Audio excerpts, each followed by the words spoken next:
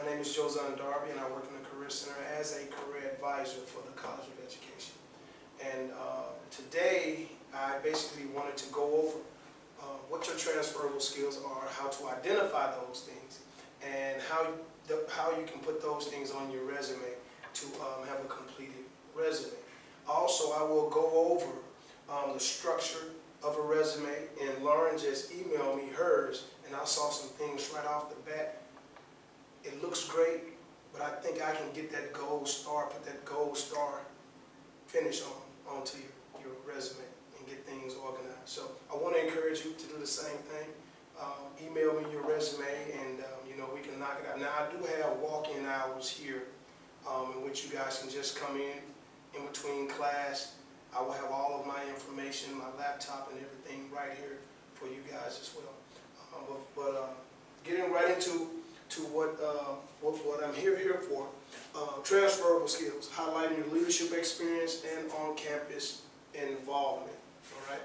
Now, the UNT Career Center. How many of you have ever visited the Career Center? Okay, you have. And I'm assuming that you visited with either Brittany or your career advisor. Either Brittany was your career advisor? No, I met with Wayne Campbell. Okay, all right, Wayne Campbell at the time. So right now I am the designated career advisor for the College of Education and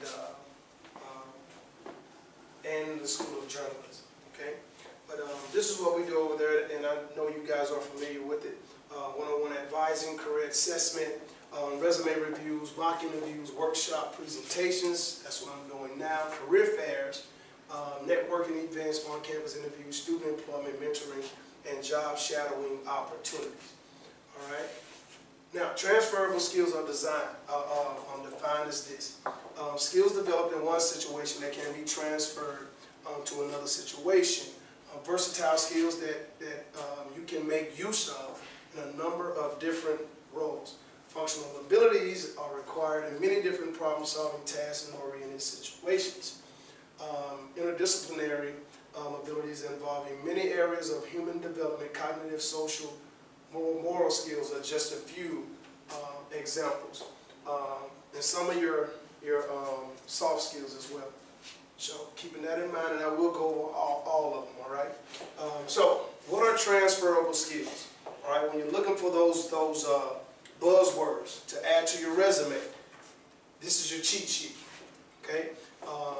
A lot of employers, they're looking for team builders, people that are persuasive, individuals that are detail-oriented. All right, all of these action verbs, you want to add these if they pertain to who you are and your personality. All right, you follow instructions well.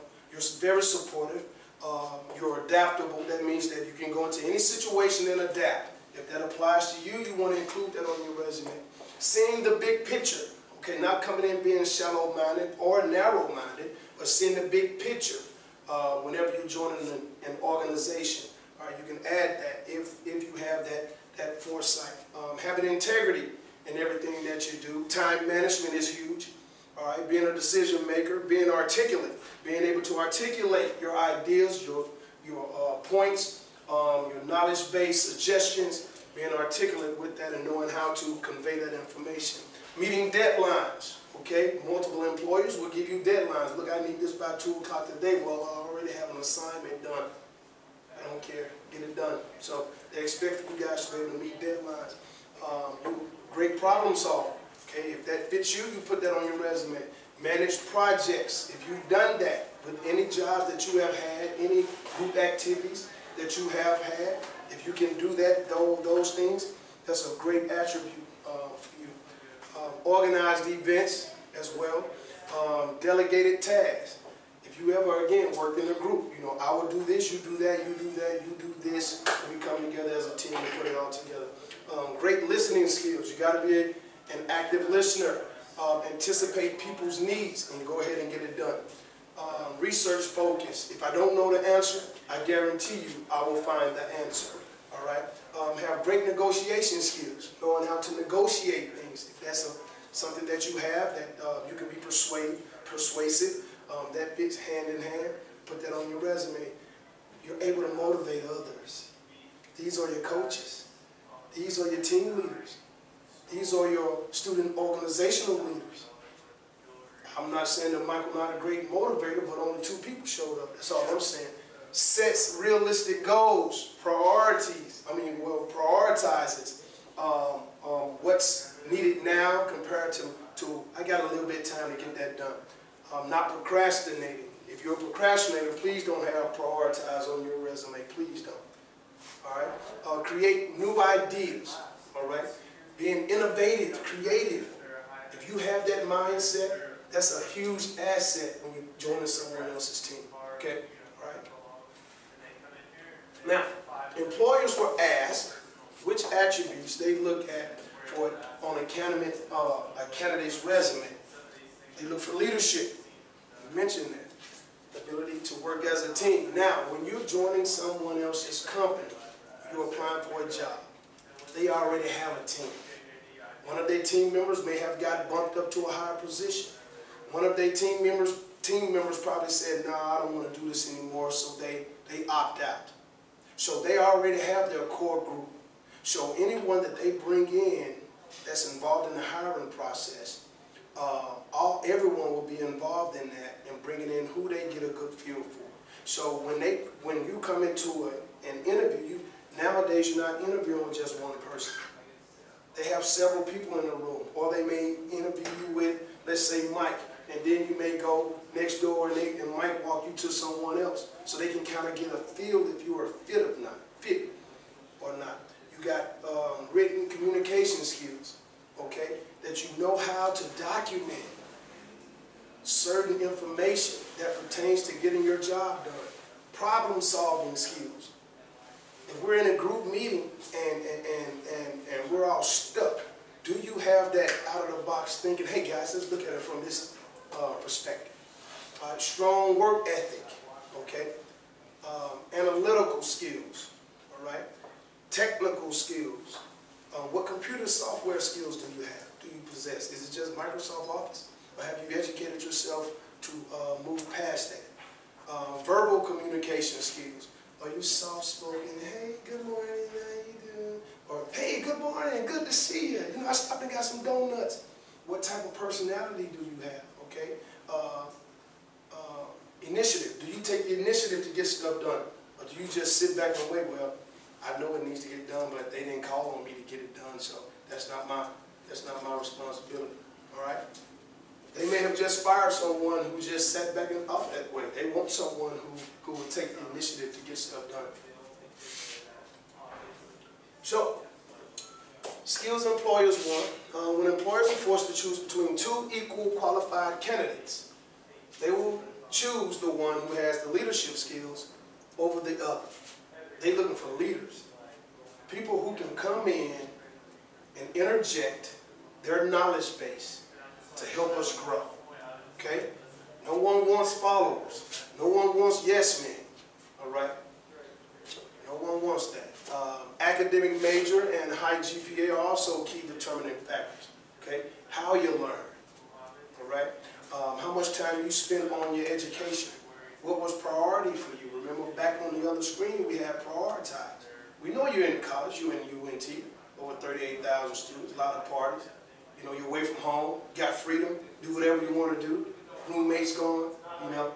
What are you going to do? Are you going to go to that party on Fry Street, or are you going to stay here and get this information done and work on your resume like Mr. Darby instructed you to send it to me so I can send it out to an employer on your behalf? It's up to you, all right? These are some key factors that employers look for. Demonstrating your skills.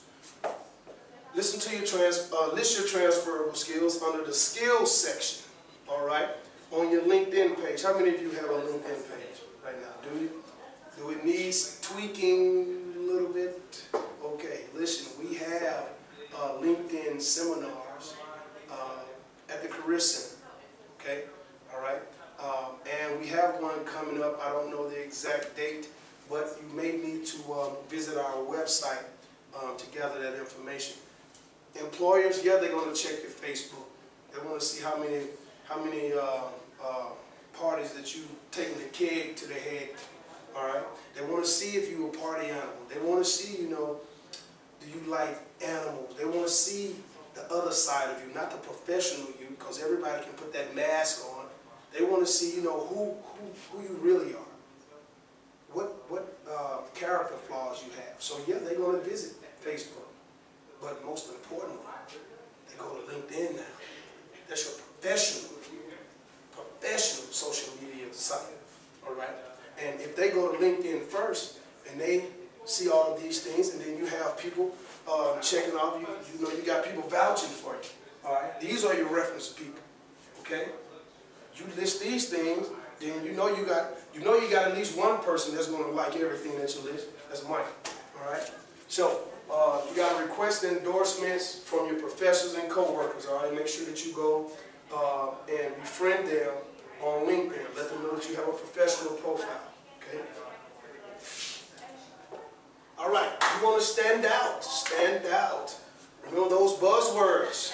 All right? You're motivated. I'm passionate. I'm creative. I'm driven. Extensive experience. I'm responsible, strategic. I have a tremendous, credible track record.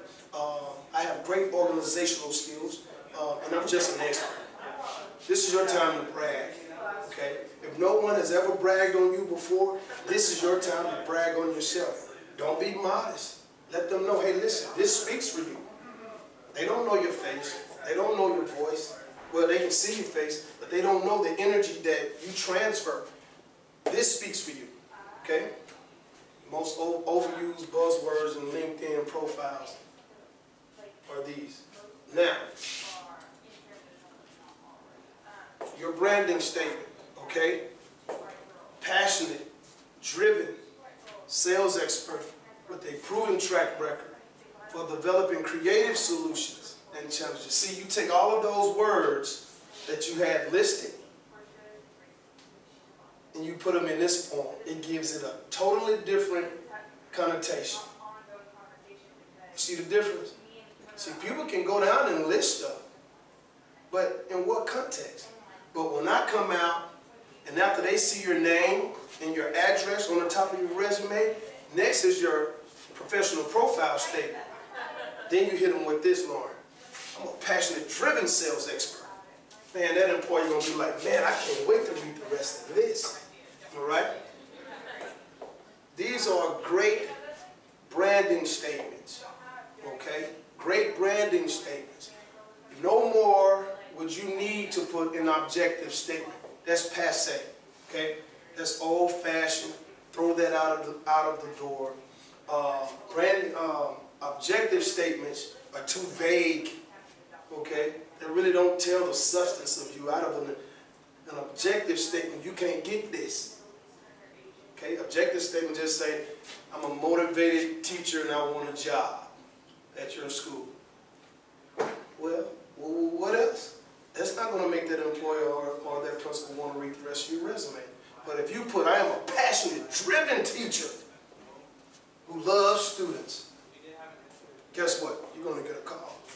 I am an effective, confident team leader with an initiative, intuitive listener with a knack for turning individual talent into team success. All right, so on your resume, okay, you're headed, all right? It's very important. You want to center your name. Your name is big and bold, all right? That's what you want the employer to see first off the bat, all right? Then you come down to your address with a nice bullet point or a spacer, the city and state, then your phone number, then your email address. All of your pertinent contact information needs to be at the top of your resume. And once you've done that, then you want to hit them with your professional profile. Okay?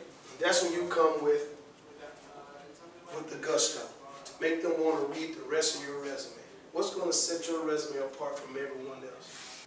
Now, do not limit yourself. Do not limit your experience as far as being a paid employment, for having paid employment. If you have relevant employment opportunities, if you've had those before, you want to list those. Any internships, any service or volunteer work, whether it was in the athletic field, class projects, or anything like that, you can list those. Those segue into your transferable skills, because then you're going to explain what you did. Okay? Now, you have two types of resumes. All right? Two types of resumes. You have functional and you have chronological. All right? Now, your functional resume, your professional skills you're going to list. I worked in customer service. Okay? Now what did you do? I greeted customers as they entered the door. I handled all issues and troubleshooted customers' issues that was brought my way. Your leadership and employment. All right? Now, chronological resume, you're going to list your job, list your involvement. I was in customer service and I had leadership skills. All right? So that's how that is set up. Now, on your resume, which is a functional resume, you want to list your leadership and involvement, the things that you've done, advertisement club, Pi Kappa Phi, UNT chapter, and everything that you do, you want to have it uniform. So if I'm bolding these things and I'm not bolding, you want to have it uniform all the way through. Okay?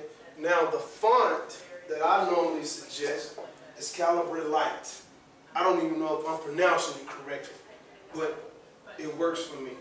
Okay? You want your resumes to be as easy to the eye for the employer to read than anything else.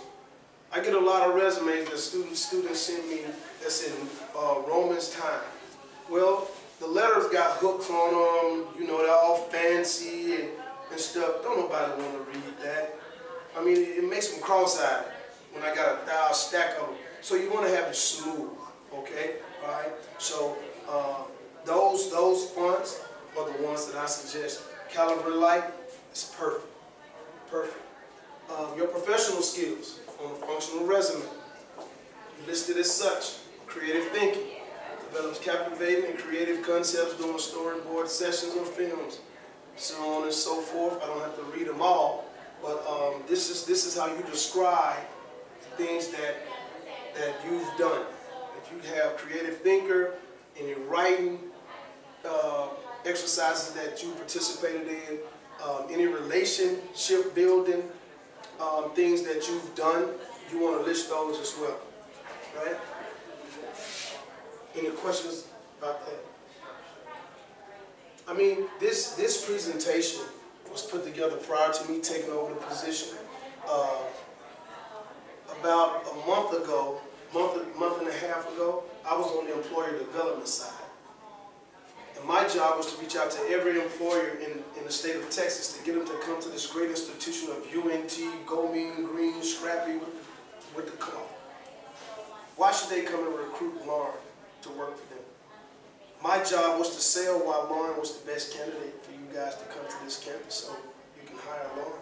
That was my job, to be that bridge from the students to the employer. Now I'm on the other side. So now I have the best of both worlds. If there's a job that you guys want, you're going on Indeed, man, I just can't get a call back. You don't have to do that. Just come over to Chestnut, hey, Mr. Dark, or send me an email, Mr. Dark. These are the 5 companies that I want to work for. These are the 5 schools I want to. This is what I want to do. Can you reach out to them on my behalf? Absolutely. Let's take a look at this resume. Let's get the resume right first. Let's get that cover letter where it needs to be. And then guess what? I'm just going to send a nice little email. I'm going to go to my database, send a nice little email. Hey, I want you to take a look at this young lady's resume for me. All right, take a look and see if she'll be a viable candidate for the position that you got posted on our website. Sure, Jozan, let me tell you. Oh, Jozan, can I come on campus at an interview? Let me reach out to her and see. You get that email back, hey, guess what? Great news. You got an interview next Wednesday. Come in for a mock interview on Monday. Let's get you prepared for it. Best of both worlds. Best of both worlds. Y'all don't even know I exist. You know, when he came over, you know, he thought I was a student when I first came. All right. Leadership involvement. Any leadership things, remember, ladies, you want to keep everything uniform, make it as smooth as possible, easy to manage, navigate with the eyes from left to right as far as reading is concerned. All right, bullet points, form of statements. Your statement, this is called the SOAR method, okay? Your statement, what did you do? That's your action verb. The occurrence, how often, daily, weekly, monthly, so on and so forth. How much time did you spend? Add numbers. What happened because of it? What's the result? That's the SOAR method. So you organize group meetings. You organize weekly meetings for 35 members, which provided everyone with up-to-date information regarding upcoming events and activities. All right? So that's the SOAR method. That's how you put all of these things that they're asking into a statement. All right? Now, bullet points, they emphasize the skills that are relevant. Okay? You have so many skills, you can't include all of them. You know, you want to keep your resumes to 1 page in length. All right? 1 page in length, that's it. And you want to condense what you did. So, if you were a student aide, you had certain jobs that you were just responsible for on a daily basis. Like you were accountable for student attendance. All right, that's all you need to bullet point. You don't need to write down, well, I sat down at the desk and, and I took roll and made sure every student was sitting in their seats, didn't have their shoes off. No, I'm just joking. All right, so that's the content that you list. Okay, transferable skills to include build rapport quickly with over 30 customers. That build rapport, that's a transferable skill that guess what? You learned that when you was working in groups. The teacher grouped you with friends. People that weren't your friends. So you had to go around the class, hi, my name is, and you kind of build rapport. That's how you first start off building rapport. Make sure that you include collective accomplishments.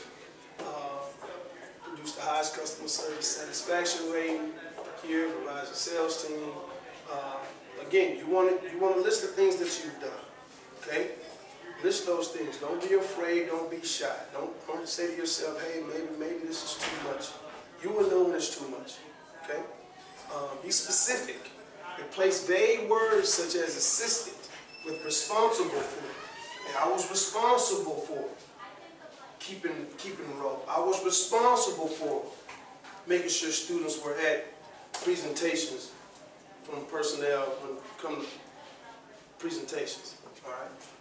So use numbers, okay, before and after. All right. I'm sure you guys have read down to that part. Now the interview. Okay. Oh, this is where the nervousness comes in. So, you created this wonderful resume. You've listed all of your transferable skills. Okay, you've come and had your resume critiqued it. We got it down to the last character on your resume. It's ready to rock and roll. We sent it off. Okay, we don't know what's going to happen, but we got all the words. We have all the content that made you stand out. Transferable skills. Just what that employer is looking for. Now they send us an email. They want an interview. Uh-oh. I thought the hard part was getting the resume ready. Now it's interview time. Oh my God, I know I'm going to blow it. I don't know what to say, what to do. I don't know. Well, we have mock interviews, okay? And your resume alone will not land you the internship. It won't land you the job, part-time, nor full-time opportunity. Like I said, nowadays they're not just going to interview you, not with just one person. Different personalities. The first person that you interview with may be upbeat, personable, glad to see you, really can't read him, he's just high energy. Then you come into the classroom, you know how you guys are smiling? Mike hasn't smiled yet, so next I got to go sit down in front of Mike. He's going down, well, tell me about this, tell me about this job, tell me what did you do here, and you're not getting any energy from him. Can you come back from that? Can you still stay strong and confident Well, when you come in for an interview, mock interview with Mr. Darby, I'll put you through those scenarios. I want you to sweat. I want to see your armpits get wet up under your shirts. I want to see that, because if we address those things at the interview, at the mock interview now, guess what? When you get in front of the real employer, there's no sweat. I'm prepared for this. I'm prepared for it. So, make sure that when the time comes, once we get your resumes completed, have your transferable skills on your resume, that you schedule a mock interview, okay? And make sure that you put in the email that be tough on me, okay? Be tough. Be tough on me, all right? You want the hard questions, because let me tell you, when you're prepared for the unknown, nothing's more devastating to the human spirit than the fear of the unknown. I don't know. I don't know whether I'm going to get this job or not. The worst thing that can happen is that you know what, went into a different direction. Okay, no one loves rejection. No, everyone hates that. But to be prepared for it, okay? That's what I do. I've had 5 students over the past month to come to me for mock interviews that had interviews over at the Career Center in those interview suites. 4 of the 5 ended up getting a job walking out of there. And they came back and sent emails and credit. Hey, thank you for being tough on me, Mr. Darby. Look, she looking at, no, Mr. I almost said my interview with Wayne. But make sure you guys do that, all right? Now, at the interview, and I know I'm just here for transferable skills, but it all flows. I think that this is great information for you guys. Tell me about yourself. What is your greatest strength? What is your weakness? Why should I hire you? Tell me a little bit. Tell me about the time when such and such happened. All right. Where do you see yourself in 5 years? These are the basic interview questions, and they cover different spectrums. Okay. Behavior skills, critical thinking skills. All of these things is what they cover during the interview. Okay. Transferable skills. Back in high school, you said high school. Those are transferable skills. That's all they are. Things that you encounter on a daily basis. Customer service, being friendly, being helpful. Transferable skills.